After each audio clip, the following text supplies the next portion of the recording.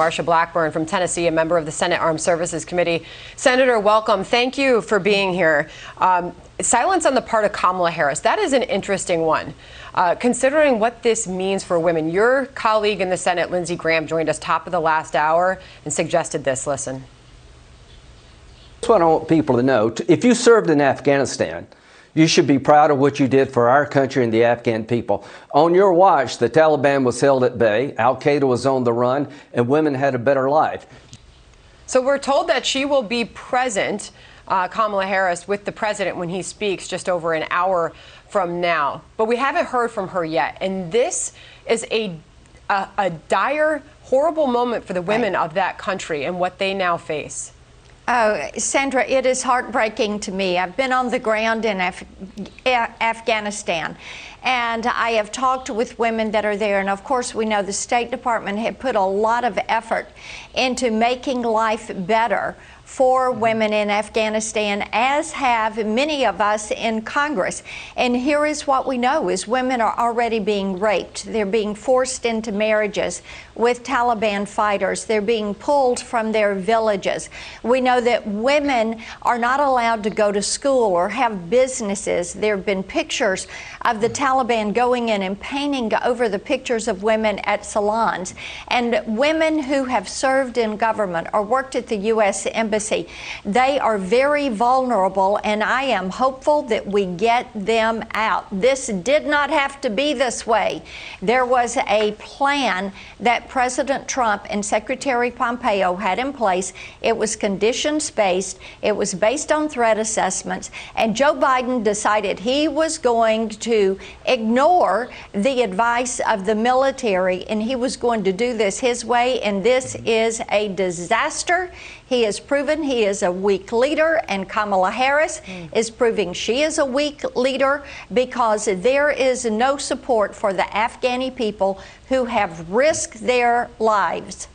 You know, Mark Thiessen brought up a very good point. Senator, it's Trace Gallagher. Thank you for joining us. Brought up a very good point last hour. He was talking about Khalid Sheikh Mohammed, who, when he was being interrogated in Guantanamo Bay several years ago, said, look, we don't have to beat the Americans. We simply have to wait the Americans out. Well, now they have waited the Americans out. The Taliban now controls Afghanistan. And the question now is how long before al-Qaeda reforms, regains strength? And Trey Yingst, our correspondent in the Middle East, made a very good point saying, you know, this is a very significant 9/11, the 20th anniversary, and if you don't think that terrorists want to make some kind of optical show, you are poorly mistaken. Well, and you're right about that, Trace. And bear in mind, the Chinese Communist Party has already come out supporting the Taliban and saying they will recognize them. We know that China has been very much supportive of the Taliban and what their efforts are. We worry about the ties with Iran and with Russia. And of course, you're allowing a terrorist hotbed to continue. And God bless these Gold Star families and every man and woman who has served in Afghanistan and has served in the war on terror to make this nation safe and to keep our people safe. And of course, we worry about General Milley's comments about the elevated terrorist threat. All of these things are showing that Joe Biden, as Secretary Gates had said, he's been wrong about every foreign policy decision for the past 40 years, and he's showing this again in Afghanistan. And he needs to be very forceful today, admit he's made a mistake, and change course.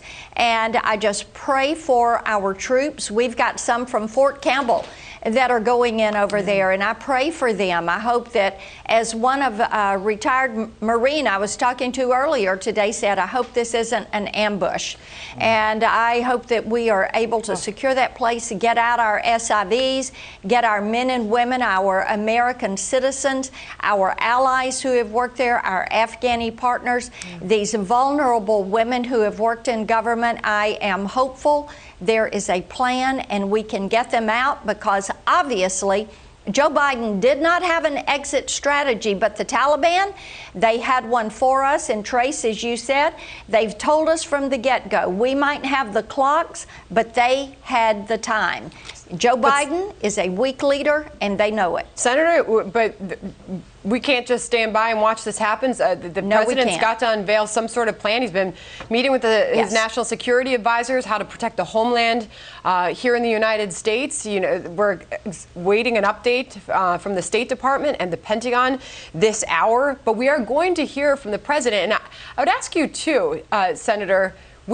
Obviously the question was, where was Joe Biden? Where's Kamala Harris? Where's Jen Psaki? Over the weekend, all of this was happening. They were silent. In fact, the president remained at Camp David until just about an hour ago. Why 3:45 Eastern time do you think that he's going to address the nation? I should say he's going to address the world, because our allies are going to be listening closely to how we proceed. Why 3:45 in the afternoon, do you think? Maybe they want to get it out before the newscast, the 6 o'clock newscast start.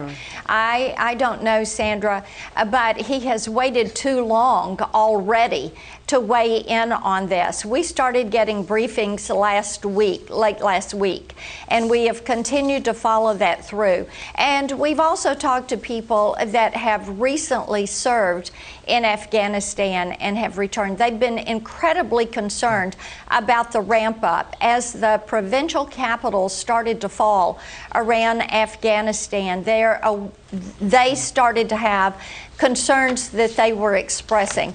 So there needs to be a plan. There needs to be a plan for safe passage. You know, we have people that are all around Kabul who have worked with the embassy and have been sources for us. They need safe passage. You're going to have a way for safe passage to get these individuals to the airport and to get those planes in the air.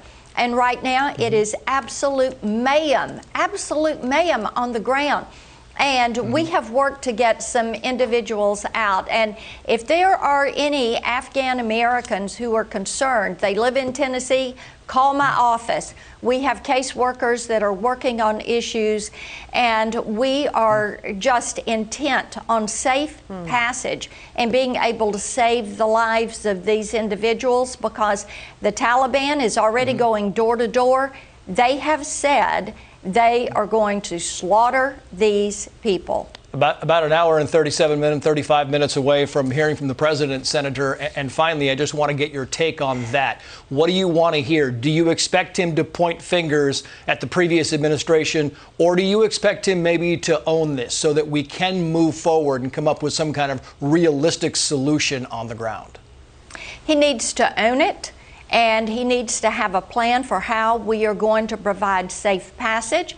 And then he needs to have a plan for how we are going to protect the homeland. We are coming up on a very significant anniversary. And Trace, you have covered these events for a long time, and you know how dates of significance are important to the Taliban and to Al-Qaeda and to these extremist groups as they feel they are executing a jihad. We want this country safe. We want our citizens safe. We are praying for safe passage and safety for these. And oh, God bless our troops that once again are standing up to do what appears to be an impossible job. Yep. Senator Blackburn, thank you for joining us. Oh, thank you. Thank you, Senator. Yeah,